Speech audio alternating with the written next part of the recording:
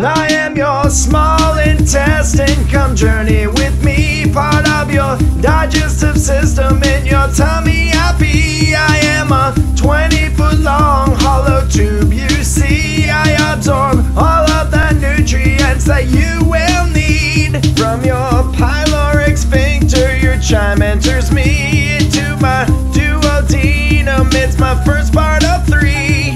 Your duodenum's job is a critical one. It gets your partially digested food ready for absorption.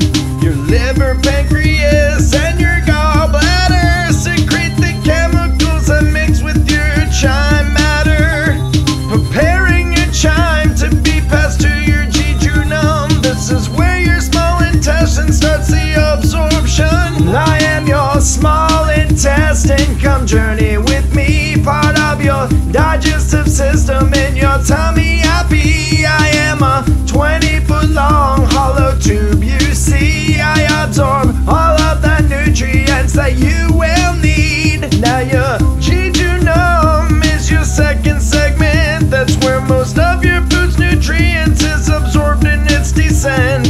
And after your jejunum gets the nutrients it needs, the chyme is passed to the ileum, which concludes the parts of 3. The ileum absorbs the remaining nutrients before beginning the journey into your large intestine. I am your small intestine, come journey with me. Part of your digestive system, in your tummy I be. I am a 20-foot long hollow tube you see. I absorb all of the nutrients that you will need.